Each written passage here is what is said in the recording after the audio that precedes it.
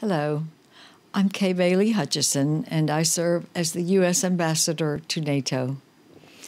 I want to tell you a little bit about recent actions by the United States regarding the Intermediate Range Nuclear Forces Treaty, the INF. For any arms control treaty to be effective, every party must abide by its terms. Unfortunately, as we have seen all too often, whether in Crimea, Syria, or elsewhere, the Russian government ignores international norms and agreements, resulting in death and destruction affecting thousands of innocent citizens. For over 30 years, the United States has strictly complied with all its obligations under the INF Treaty. While we abided by its terms, Russia developed and pursued a missile which cuts at the heart of the INF Treaty.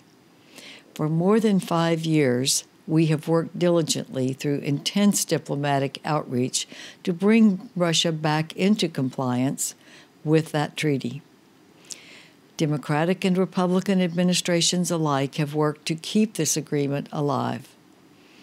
All NATO allies agree that Russia's violation is a material breach of the treaty, and that the United States is in compliance with the treaty. Russia consistently refuses to acknowledge its violation and continues to push disinformation and false narratives regarding its illegal missile.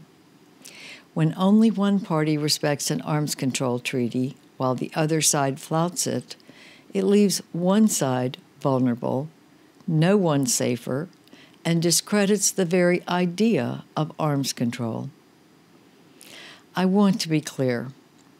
Russia's fielding of multiple battalions of an INF-prohibited missile represents a threat to NATO allies and to global security. For arms control to serve its purposes, all parties must comply. Violations must have consequences. Russia faces a choice. It can either keep its non-compliant missile system, or it can have the INF Treaty, but it cannot have both.